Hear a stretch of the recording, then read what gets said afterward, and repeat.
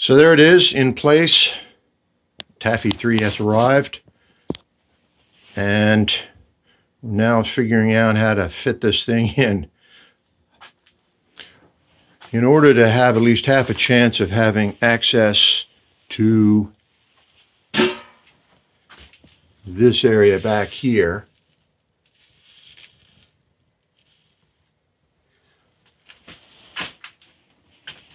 and of course have access to the working controls of the boiler. Got it shoved up against here as tight as we can go. This has to be 6 inches from the potentially flammable surface. And I'll leave room for the gas. So the gas is going to go here, go back here, and tie into the existing gas drop there. So we're going to have a shut off here, making this redundant. There. So there's the flue, and I'm probably going to have to put the flue damper here and come around with a 90 and go into that beauty there.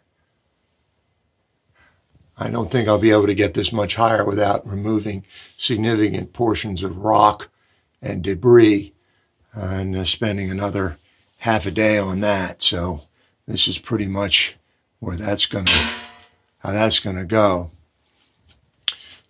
So if we want to get the steam from here, we're gonna need to do a few more dog legs than I am entirely happy with, but at least it's 2.5 inch outlet.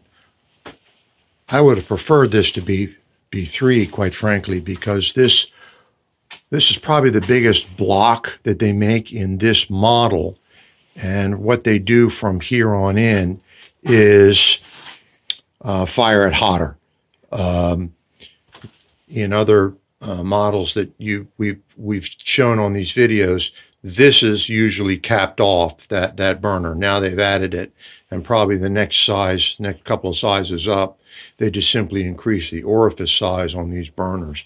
And again, fire this hotter. This is a little less than 700 square feet rated. I'll give you the rating plate there. And that's where that's going to go. And then we're going to have to tie in the wet return, the equalizer, and the return there, and have it so that it's not so much of a jungle gym getting back in there. I may not succeed. I may have to cut an access panel through there so somebody has half a chance of crawling in from that side.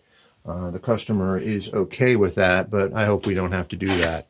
I'd prefer to have this piping arrangement so we don't have to, but do we have to do?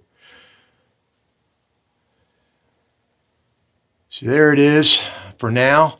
Oh yeah, we're probably going to be mounting the VXT here rather than here.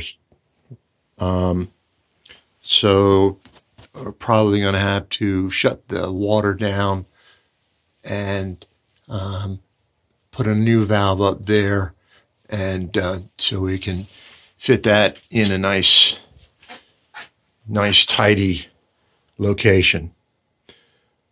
So I thank you again for your support and your comments, and hope to see you when at least we've got some more progress. Take care.